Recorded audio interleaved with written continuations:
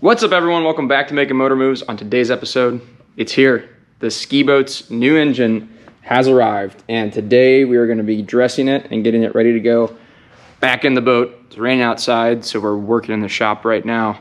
But there's a few old parts that need to go back on this brand new 350 Chevy, performance intake, HEI distributor, hopped up cam, some better roller rockers and lifters inside the engine. This thing should make about 350 horsepower when it's all said and done. So let's get to it. My name is Ben. This is Making Motor Moves. Thanks for watching. Here we go.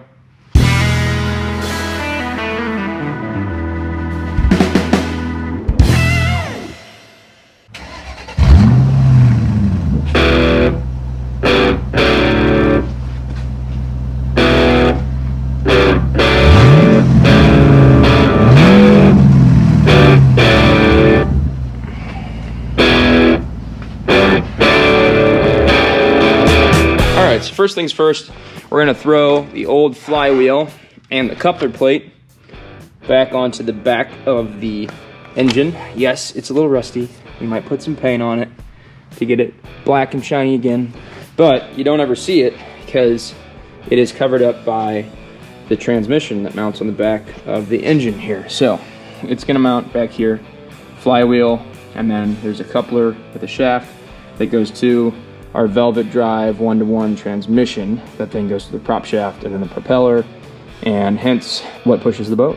But anyway, let's get this bolted up real quick, and then we'll move to starter, which will go over here, and then my mess of accessories off the old engine for marine. So pulley, water pump, my water pump impeller that sucks the water, the raw water I should say, thermostat housing with my hoses. I know they don't look pretty. We're gonna clean them up. I've got my exhaust manifolds and risers here.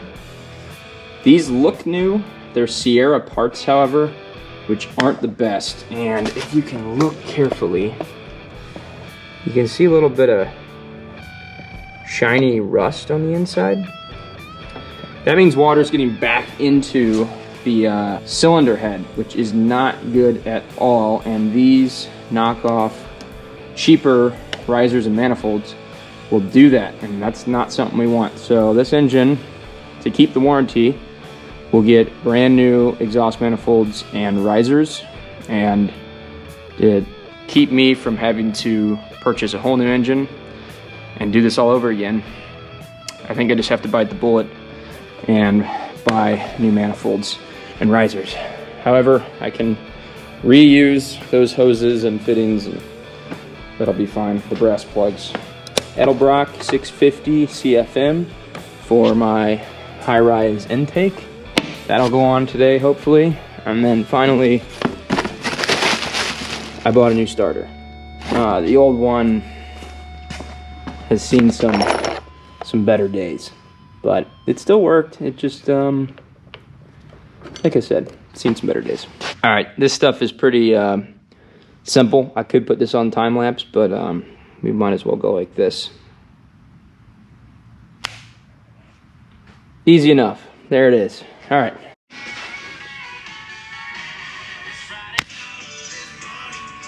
Accessories mounted.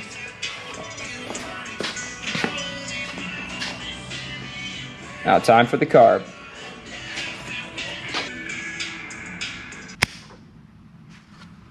We're gonna leave it there for tonight. I got the carburetor on, accessory drive, flywheel. I wasn't able to put this on because I needed to get it back on its crate here. Oh, and the starter, it didn't fit. So maybe I have to use my old one or buy an old style one, or I can mount it on the transmission. There's a mounting point on the transmission, I'll show you that. But next time you guys see this, it's gonna be hanging in the air from the old John Deere, and getting ready to go in the boat, and probably do its first test fire before we drop it in. But we'll see. All right, see you in a little bit.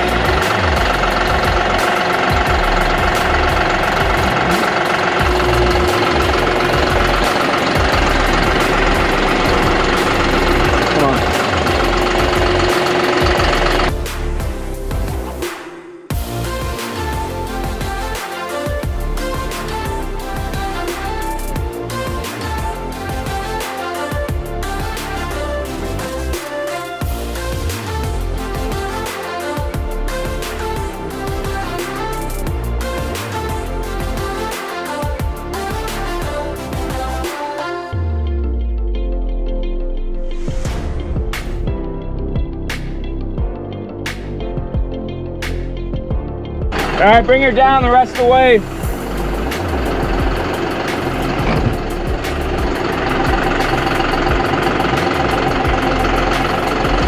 All right, sweet.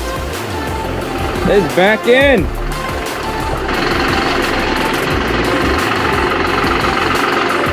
Nice.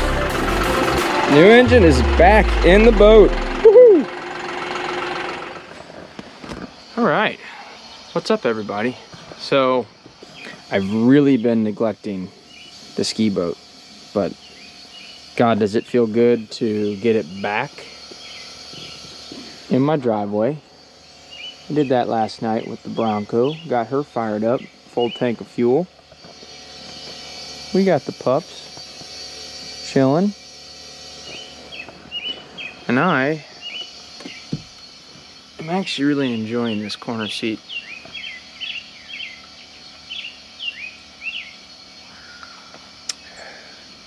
Yeah, this will be a good spot to sit post or pre-skiing to slam a beer and then go for a rip behind the boat. As you recall, this is my 1991 Malibu Euro F3 competition ski boat that I bought last summer. Ran it twice, had horrendous blow-by, and figured out it needed a new engine. Hopped up cam, ported heads, high-rise intake, better carburetor, HEI distributor, brand new, Mercruiser, I mean literally brand new from Mercruiser, exhaust manifolds and risers, and then new water pump impeller, all the same dressing for the front of the engine. This engine should make about 350 horsepower and 400 or 385 foot-pounds of torque. Stock, this thing made 260, and with all the blow-by I had last summer, I honestly was probably making less than 200. So, and the boat ran pretty good then. This is gonna be a beast. I'm told from the engine builder, she's gonna be choppy, which will be pretty sweet.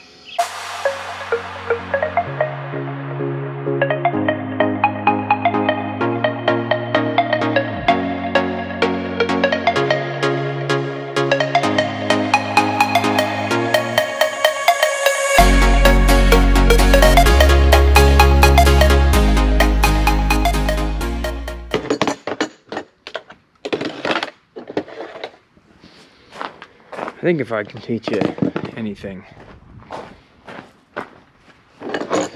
it's never own two boats. But more importantly, never leave all your tools on the other boat that you're not working on when you need all those tools on the boat that you're working on. Okay. Now we got a good day and it's daylight out. Yeah, so finally we've got things buttoned up on the rebuilt brand new small block Chevy. Finally got this manifold and riser all hooked up, all the hoses hooked up, fuel line, correct adapter for my carburetor right here, fuel line coming off, the new fuel pump, new starter. Here's my flush fitting that'll hook up, and that's how I run the boat on land. It shuts off that valve, that way I can just pump water through the engine and don't need some like fake sea strainer on the bottom of the boat to have it draw water. But anyway, really looking good, coming together. Now I need to break in the engine per the engine builder's procedure, which is in my truck. I'm gonna go grab it. But essentially it is like 30 minutes of running at like 2,000 to 3,000 RPM, monitoring all of my gauges, oil pressure, temperature, and then once that's done, change the oil filter, and then I should be ready to go. I think we're gonna fire this up for the first time with its brand new engine, 350 horsepower, 400 foot-pounds of torque. This thing ought to be a ripper. Just another cool things to accent. I still need to hook up my throttle cable, but it's got an HEI distributor. So no coil, coil's built in on top. Did a little grounding, had some electrical hookups. New filters, new fuel filters, same alternator, it works. New risers and manifolds, same accessory drive and pulleys and whatnot. And the original Velvet 1-to-1 transmission is back there hooked up to my prop shaft, which is just a little guy. Comes out of the bottom of the boat. Ugh, with my 4-blade propeller. I may need a new seal, probably, maybe, more than likely. Ugh. And I'm curious to see with the new engine if I'm gonna need to change my propeller to something different. But here you guys can get a good idea how these boats are. I mean, they come off and they're very flat in the back. And then your straight shaft, direct drive, 1-to-1, and then a couple fins, pretty beefy brass fins up front to give you traction in the water. I mean, this thing's a ripper. I'm going down the rabbit hole here. I didn't like my helm seat. It was clunky and gross and just really nasty and like falling apart and cracking and just disgusting. Look at this. There's stuff poking at it right and left. So I have made the executive decision to ditch this. And I just bought a new helm seat off Amazon. And I've also popped my box up. And look at these rusty old sliders. I'm gonna get rid of those and get new ones. I'm finding all sorts of goodies in this thing. I don't know what the MIMS is, but I gotta figure that out. There's some heater hose in here that goes in this silver box and then go down in the boat. I just traced them back. And there's a, oh, if I can get over here. You can see that, maybe? There's a hose there that's cut off. So I'm assuming that used to tie into the engine, maybe like from this fitting or something like that. And it was a heater, because I have this over here. You can pull out, throw under a towel or something. I mean, that's pretty cool. So I think I'm gonna get that working again and hooked up. Also, now that I've got my captain's chair, oh, excuse me. Now that I got my captain's chair removed, I found an amplifier. Look, I got another vent right here.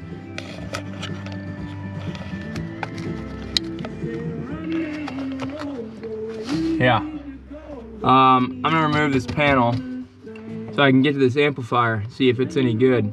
That's wired up. Now I just gotta put my head unit back in. But I pulled this amplifier out of here. Woo. Easy.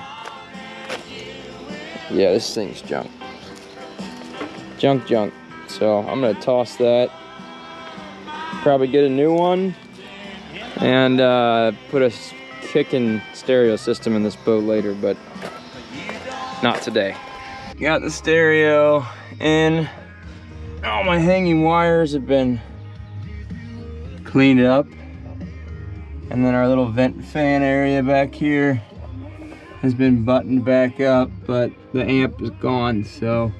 Okay, so here is the break-in procedure for this engine from Mr. Herb, the engine builder.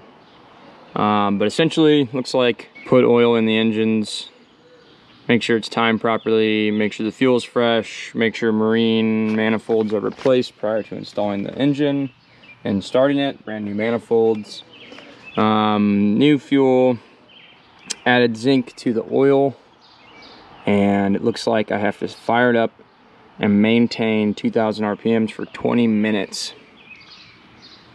so I don't damage anything.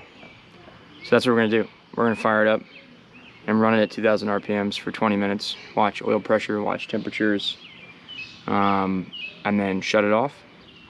Change the oil, and then it says keep below 4,000 RPMs for first 4 hours of runtime. Seems pretty reasonable. Do not run engine at idle speed for more than 3 minutes, even after break-in period. That probably is a good note for most engines.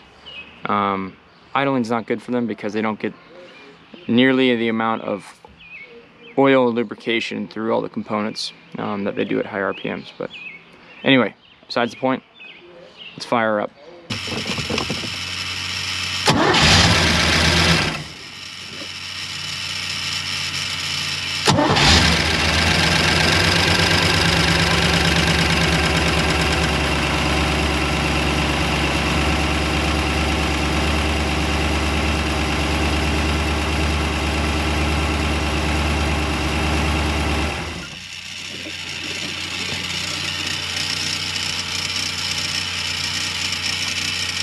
That's pretty spicy. It's literally firing right up. That's incredible.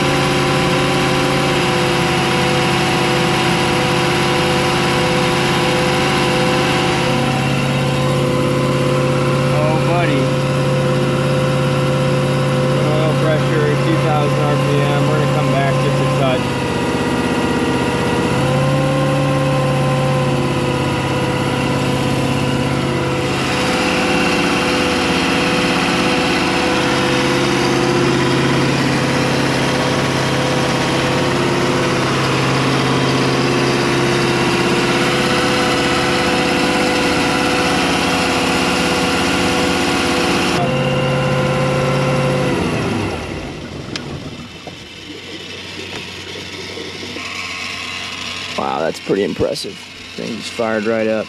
That's amazing. Now, manifolds are kind of normal temperature. What I was checking earlier was making sure I was getting oil, which it looks like I am. Oil level's fine.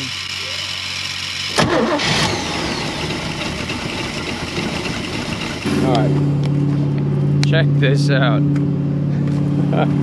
Alright, he's grooving and grooving.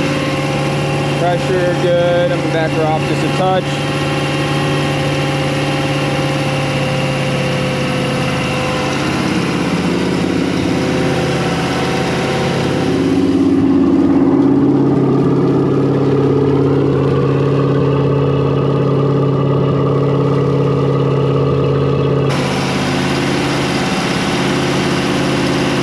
It's staying cool, which is really good.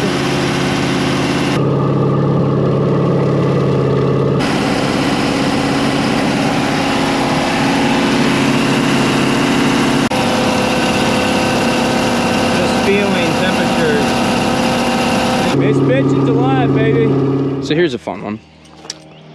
I decided to buy a new captain's chair. And you know what? This one's actually pretty freaking sweet. I'll show you guys once I get it out of the wrap, but it's got like a fold-up bolster. It's the perfect size. Hey, quit jacking around. Hey, what are you doing? What are you doing up there? Get down, come on. But no, it's perfect size to fit right here by the helm. But I have to get the new slider brackets. I gotta get these installed onto here. And then my pattern width is slightly different than the old fiberglass base, which I'm gonna reuse. So all I'm gonna do is put spacers on there, drill new holes. That'll work for this seat rather than destroying this seat, trying to put screws where they don't go. Just make it work that way.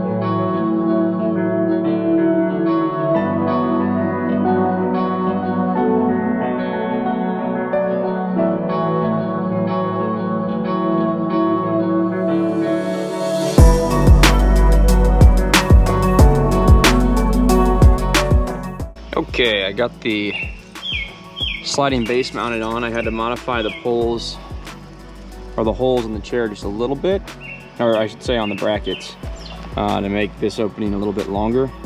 But all good, those bolted up with the factory holes in the seat.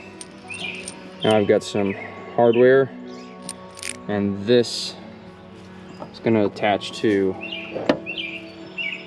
my seat that I drilled new holes in.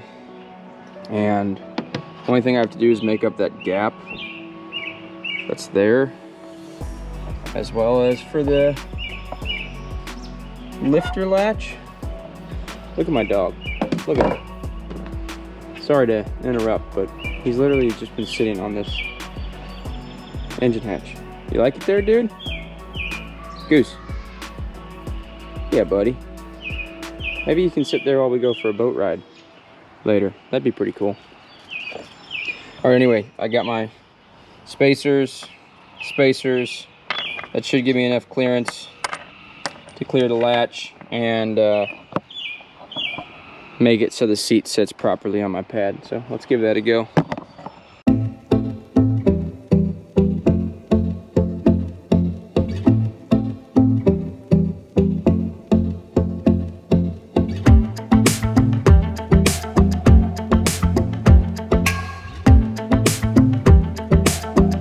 All right, what do you say? That actually worked out pretty nicely. And if I flip my latch, it'll be easier when it's mounted to the floor, but it's out. Oh yeah. Oh yeah. Oh, that's gonna be good. Sweet.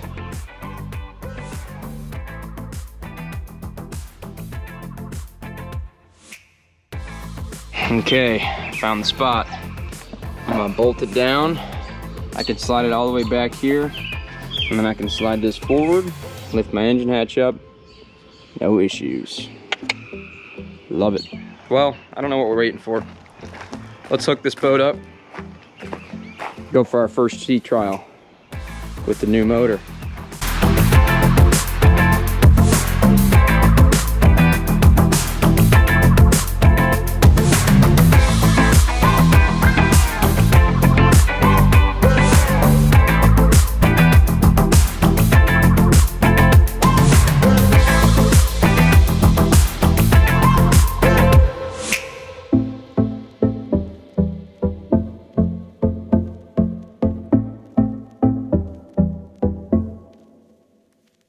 There you have it, step one. She's on the water and she still floats. Now let's fire her up. Looks like I'll have a little bit of a shaft seal leak, but let's get it wet and rotating, see if that goes away. Remember, it's been on land and dry for quite a while. But anyway, step two, let's fire it up, see if she runs.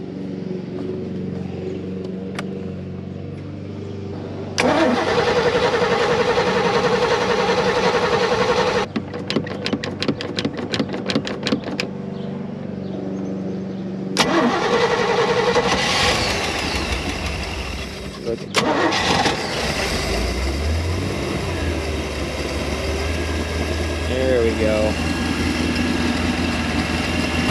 Water. See if she'll idle. I need to adjust her idle, it sounds like. Give me 1 second.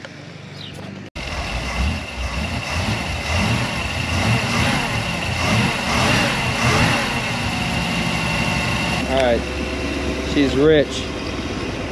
She's rich and I need to go run her. Adjust the carb. But alright, for right now, I'm gonna tilt this forward, turn the blower on. Let me get the lines and we'll get out of here.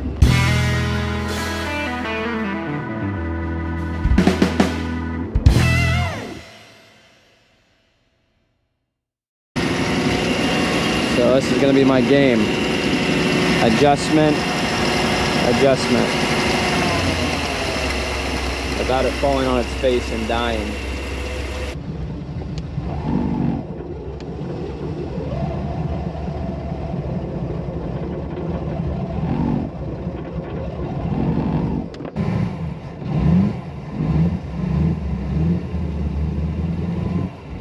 rocks. This is always fun, troubleshooting a boat that likes to die. Let's get out a little further from the dock. Okay, I had to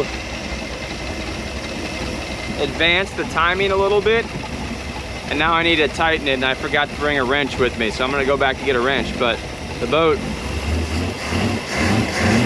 much more responsive, comes right back to idle. Idling right at 800 RPM, idle oil pressure 40, idle voltage 13, and I got no thermostat, so I'm running cold all the time. And this velvet drive, you gotta love it. Look at this, ready? Boom, smooth as a whistle. But here you go.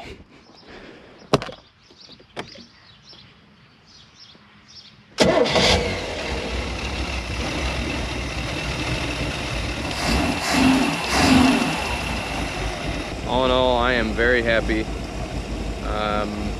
Probably changed the oil once after the break-in, but I'm gonna go for a quick rip. My name's Ben, this is Making Motor Moves. I appreciate you guys watching. Like and subscribe if you haven't already, but glad you guys got to be here for really what is a dream come true for me. I can finally get back into slalom water skiing, barefooting, my gear. I got the boom, I got the high-rise pole, I got the rope, I got the water ski. This is gonna be awesome. All right, guys, take it easy.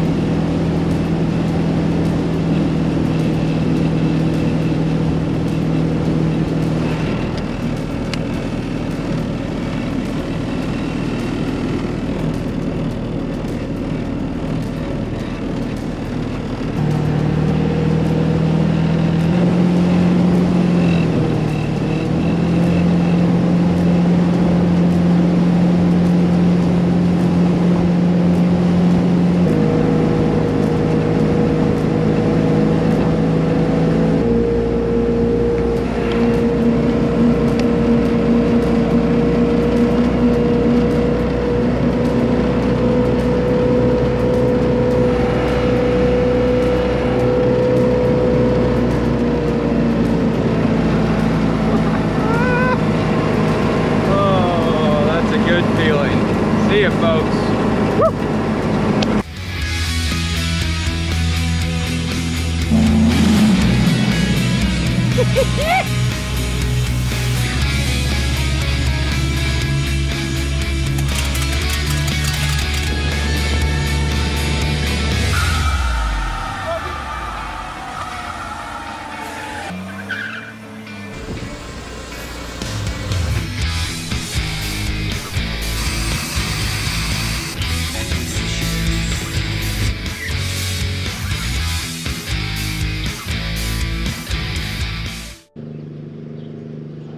Smoking a little bit. Why am I smoking?